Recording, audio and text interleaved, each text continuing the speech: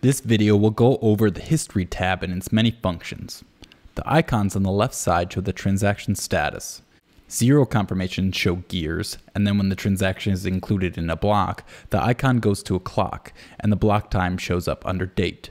The clock color will change from red to green as more confirmations come in, and will settle at a green check mark for 6 or more confirmations.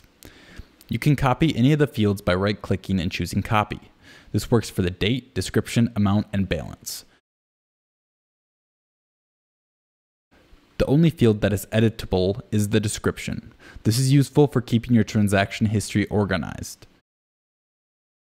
The amount column shows the value of the transaction, and the balance column shows how much cumulative BCH you have in your wallet throughout its history. You can also right-click on the transaction to bring up its details. The top box is a transaction ID.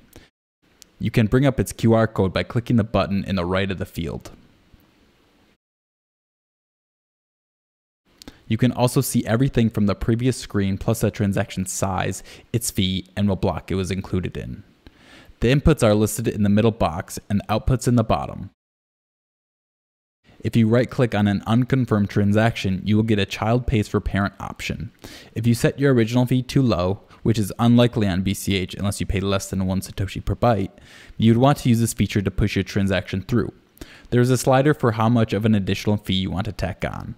The Send Transaction window will then pop up. Click Sign and enter your password to send.